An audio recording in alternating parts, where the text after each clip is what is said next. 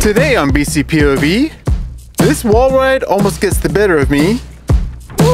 Yuka gets sketchy. And Eric... As fans of the channel will know, my wife Yuka and I have been on a massive road trip around Canada and America. And last week we rode in Arkansas, where I sent the biggest drop of my life. But with wet weather moving in, we decided to escape southwest to a warmer Texas, where we'll ride Spider Mountain, a lift-accessed bike park about an hour away from Austin. But as you can see here, it's a pretty small hill. In fact, Spider Mountain only has 350 feet of elevation, which is pretty tiny in terms of mountain bike parks. To put this in perspective, the Empire State Building in New York City, with 102 stories, is 3.5 times taller than Spider Mountain.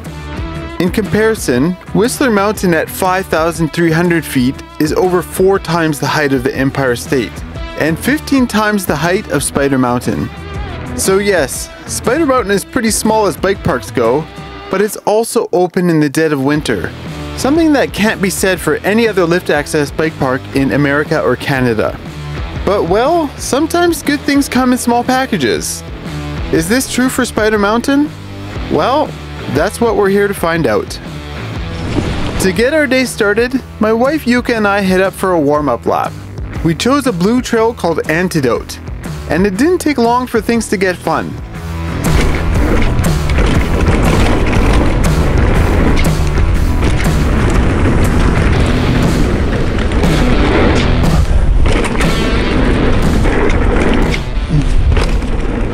But we're not just here to ride park. We're also here to meet a friend and fellow YouTuber.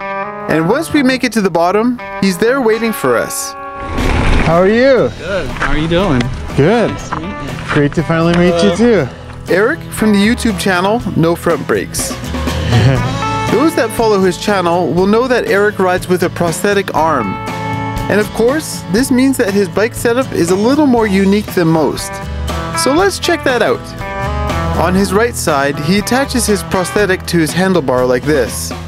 But just this isn't enough to keep him attached to the bar, as he learned the hard way. So after a few crashes, he uses these rubber bands to stay secure to the bar. And since Eric has his prosthetic on the right, all the controls with his bike need to be done with his left hand, which requires some out-of-the-box thinking. He runs 2 brake levers, one on top of the other. The top lever is for the rear brake, and the bottom lever is for the front. With a finger on each, he can still modulate each brake independently. And since he's using 2 fingers to brake, he's using an ergon grip to increase the surface area. And since shifting is usually done with the right hand, he uses something that you don't really see too much anymore, a grip shift. Thankfully, SRAM still makes these, and it's perfect for Eric's application. I gotta say, I thought Eric's setup was pretty interesting and well thought out. If you'd like to know more, he's made a more detailed video about his complete setup, and I'll leave a link to that down below. As we head back to the top, we decide to hit a black trail called Sticky Icky.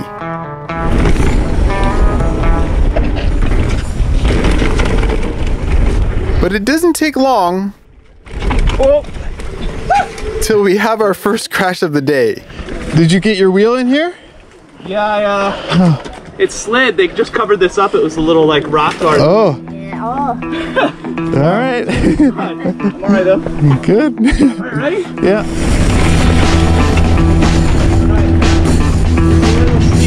Okay.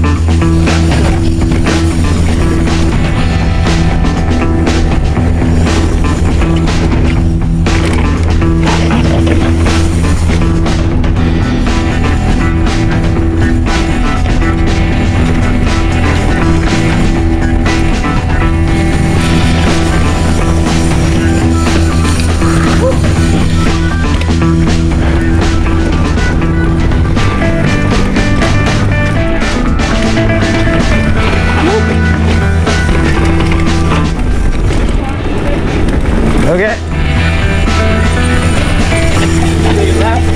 Oh.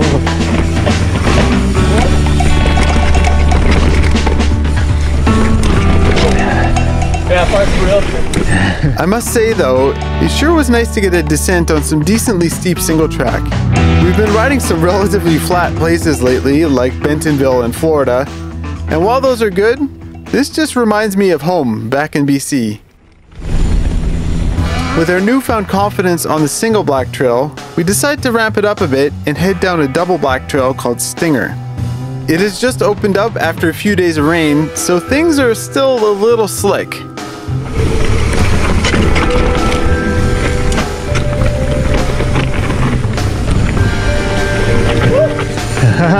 Oh, it's a bit slick.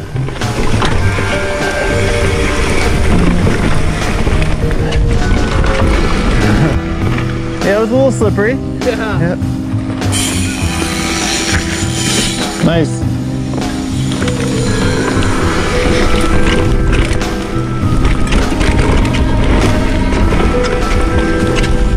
Lower down, we come to a section that Eric calls his white whale. Basically a scary feature that he hasn't done before, but he really wants to. Yeah, I don't know, it is kind of greasy today. Yeah, it is. Oh, is that a drop onto the wood there? Yeah. Okay. It's not too bad. Yeah. I just don't like... Oh, there's an easy way here on the left. Oh yeah. Oh yeah.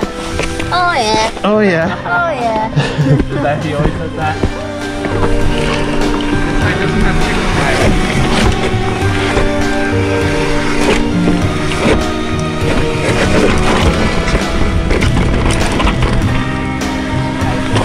Definitely a little slippery.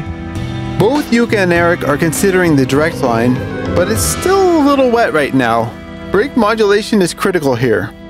The ride around looks way easier for sure. Like you could do that.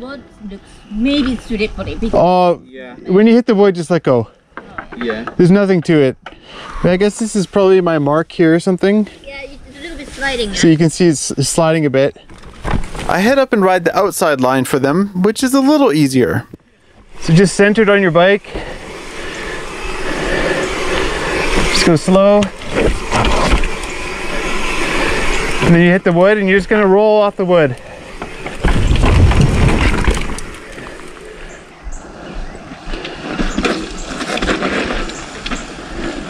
Perfect. Nice. Sick. That wasn't bad. Yeah, it's not bad. Like you can control your speed the whole way. So like we can come back later today when it's more dry. Like it's still kind of wet. So we did come back later, and things were indeed drier. And so, Yuka was ready to commit.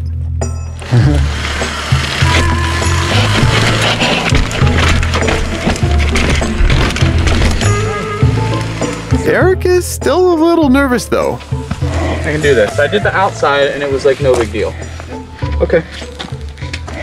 Okay.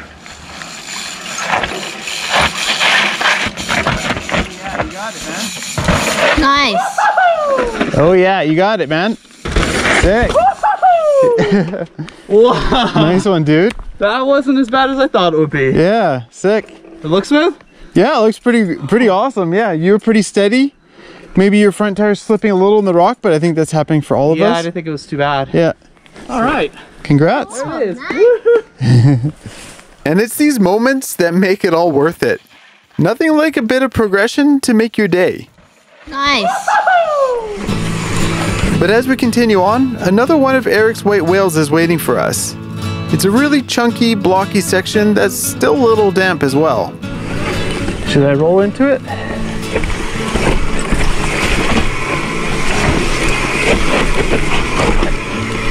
So it's basically a straight line, I think.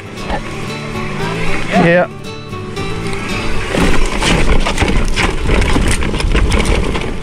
But Yuka, as usual, has no fear.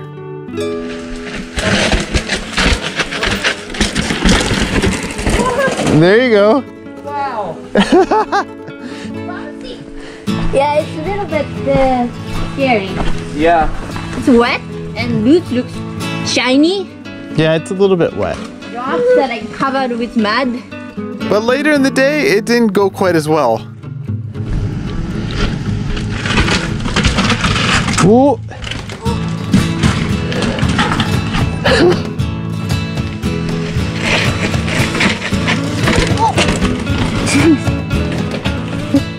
That's my wife.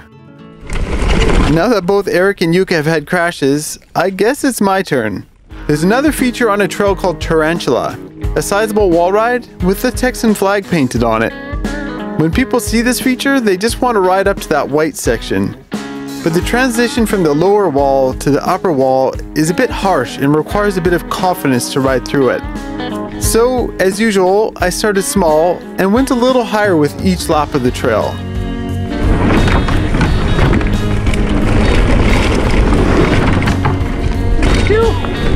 But after a few laps, I was feeling pretty confident.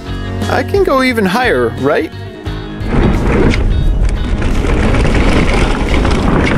Woo. Whoa! Holy shit! Slid off the top of that thing.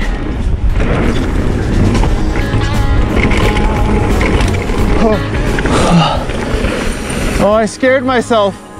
Well, it's kind of hard to tell what happened there, but I kind of fell off the wall.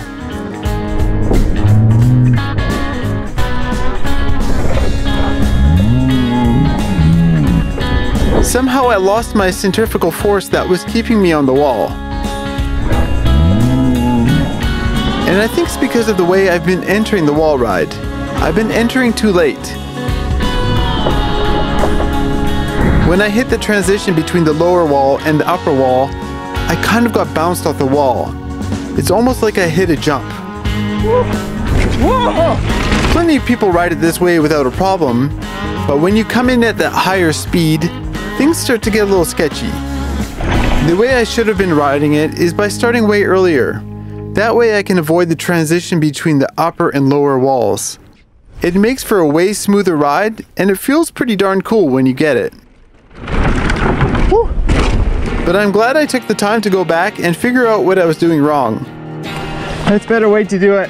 My sketchy moment turned into a teachable moment, and I was able to make an improvement. At the start of the video, I said that good things come in small packages. And at 350 feet, Spider Mountain certainly isn't the tallest of the bike parks. But what it lacks in size, it makes up for in quality. The jump lines are good times. The technical trails were about as technical as anything during our road trip, and the wooden features definitely kept things interesting. That, and it's the only lift access bike park in America open year-round. Good things really do come in small packages. So, we've got to thank Spider Mountain for having us. And of course, we've got to thank Eric for showing us around the park. His YouTube channel, No Front Brakes, features a ton of riding around Austin and further abroad. Have a look at his bike setup in the link I've shared down below. But, as always, thanks for watching and stay gnarly.